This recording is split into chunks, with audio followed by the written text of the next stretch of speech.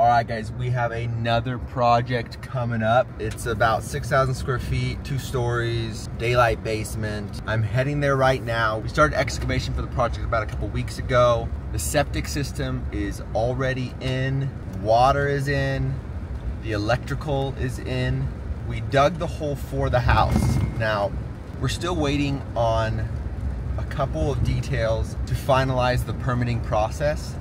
But we went ahead and dug the foundation because that part of the house is not going to change. And so right when we get our permits, we're going to be able to just hit the ground running.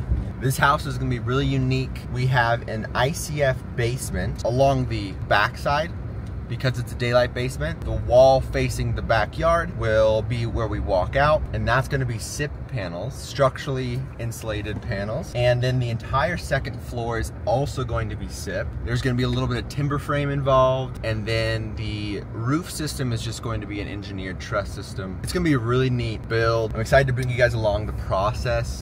All right, we are on site. I got Adam here. He's digging the hole. You might not be able to see it on camera because it's hard to pick up the size of this thing. The footprint's about 2,500 square feet, 2 stories. This is the garage area right now. But here's the hole.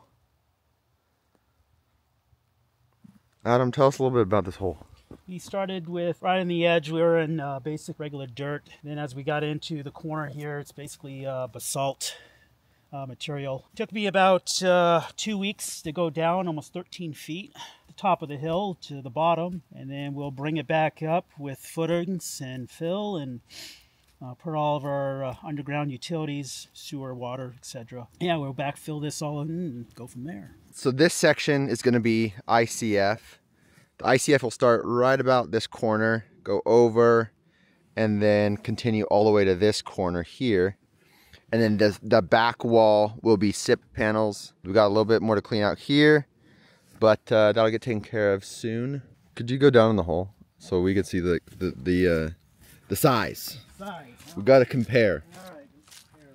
We're comparing the size here because this doesn't show up on camera. Yeah, this is crazy.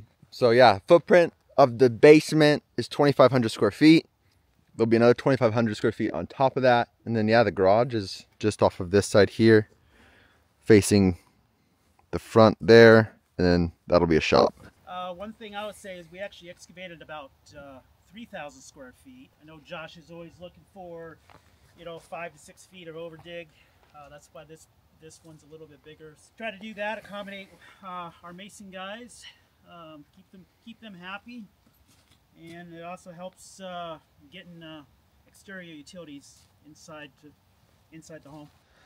So this is all material.